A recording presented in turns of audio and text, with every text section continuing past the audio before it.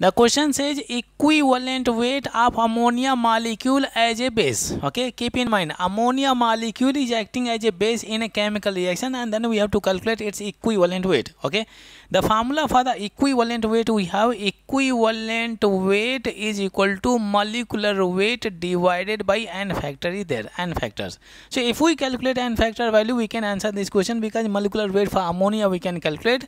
This is what NH3. So nitrogen is what 14, 3 hydrogen is what 1, then we have 14 plus 3 is equal to 17 is the molecular weight, 17 gram per mole is there. Okay, now you can see ammonia molecule is there, and ammonia molecule carries lone pair, one lone pair is present. Okay, since it is acting as a base, means it can proton acceptor, it can be proton acceptor, it can accept a proton, because let's say this is what H plus ion is there, it is what electron deficient, and it is what electron efficient, it can donate electron density, that's why it is acting as a base.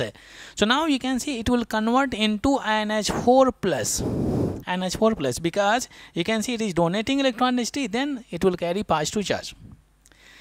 So you can see in case of acid and base, whatever the number of protons last day, whatever the number of protons accepted, based on that we calculate n factor value. This base, ammonia base, is accepting how many proton? Only one proton. Then we can say for this substance we have n factor value 1. Okay, for example, let's say if I talk about H2SO4, it can liberate how many H plus ion? We have 2 H plus ion, then we can say it is having n factor value 2. And you can see this is what Bronsted-Lowry acid and base you might have learned. You can see it is proton acceptor. So whatever the number of proton it is accepting, and that is the n factor value.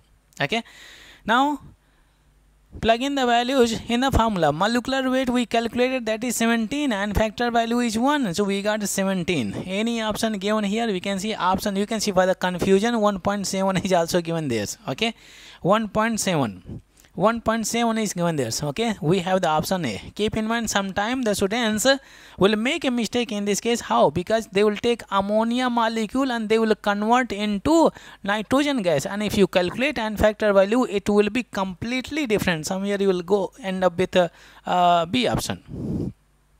Okay, so you should be very careful with the sentence. You can say equivalent weight, making sense ammonia, but as a base. You should not rush for this chemical reaction, otherwise you may make a mistake. Okay, so option A is correct, and in this case you can see n factor value is what 1.